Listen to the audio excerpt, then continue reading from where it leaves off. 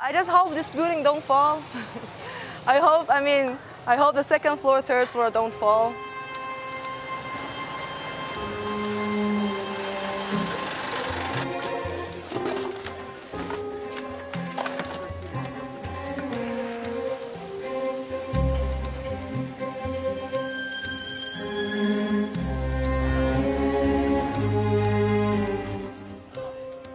Because I married a Lebanese, my husband and I, he worked in a bar for many, many years, and I had a bar in Beijing, so we find a friend of us.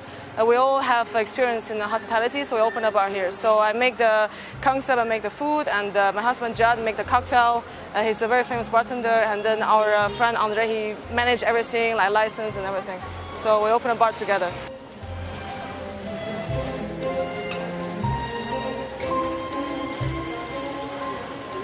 That was the first day after lockdown. We were fully booked. We were fully booked for the capacity that we were very busy. Like we already had customers at night. We were supposed to have a lot of people coming for eating and drinking.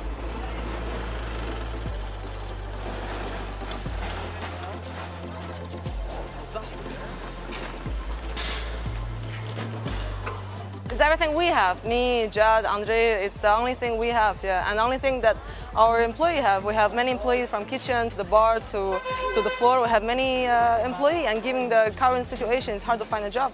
And where else they're gonna work?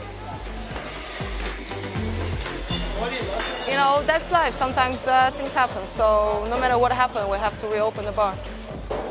Like build the ceilings again, build a wall again, and get all the employees back and reopen the bar. That's the only thing we can.